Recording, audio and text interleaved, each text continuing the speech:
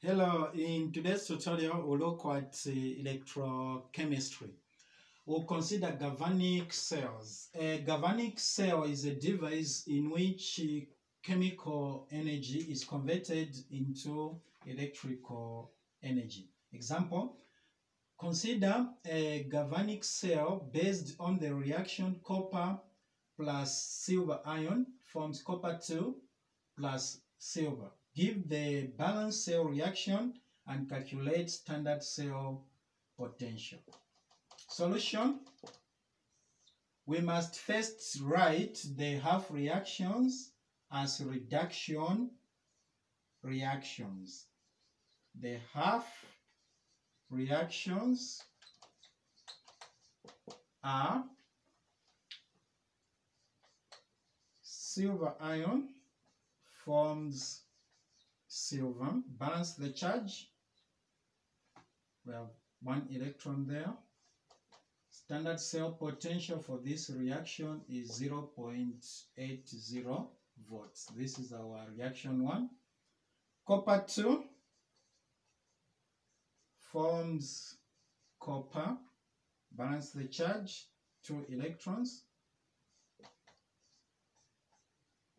Potential for this reaction is 0.34 volts. This is our reaction 2.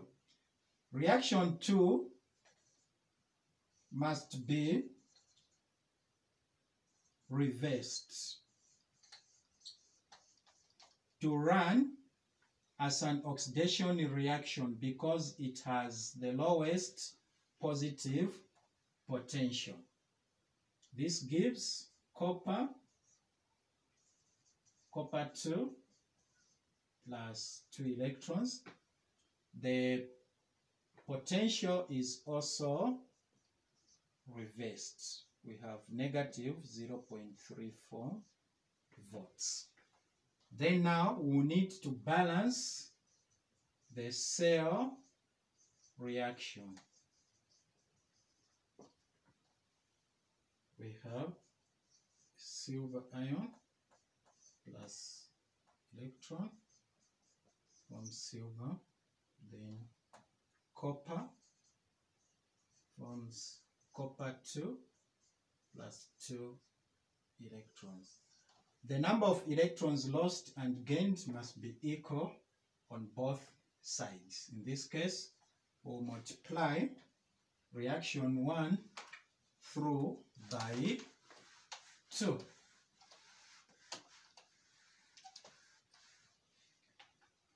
We have 2 plus 2 electrons, then forms 2 silver. Then reaction 2 remains the same.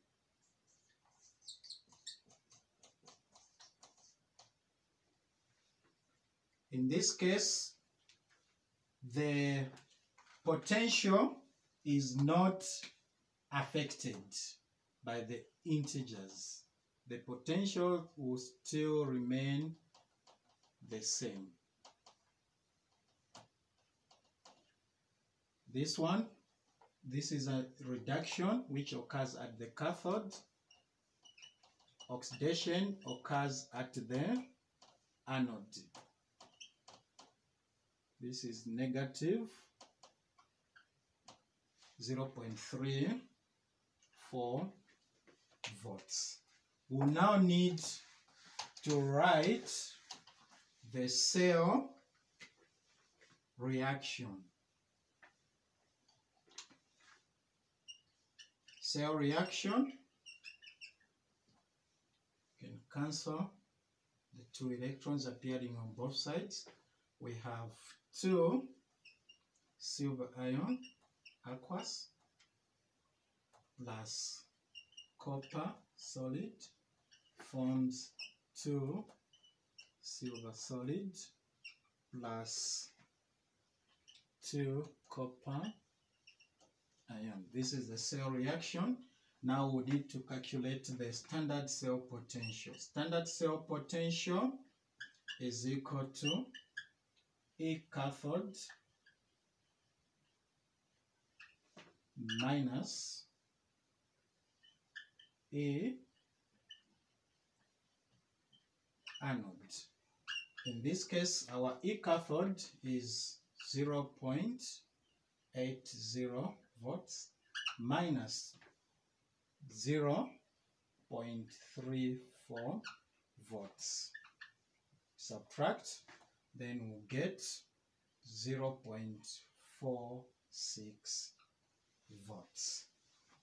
The minus sign in this case means, or subtraction means, change the sign and add. In this case, we changed the sign of the oxidation reaction and add it to the reduction reaction which occurs at the cathode. This is how we can calculate the cell potential.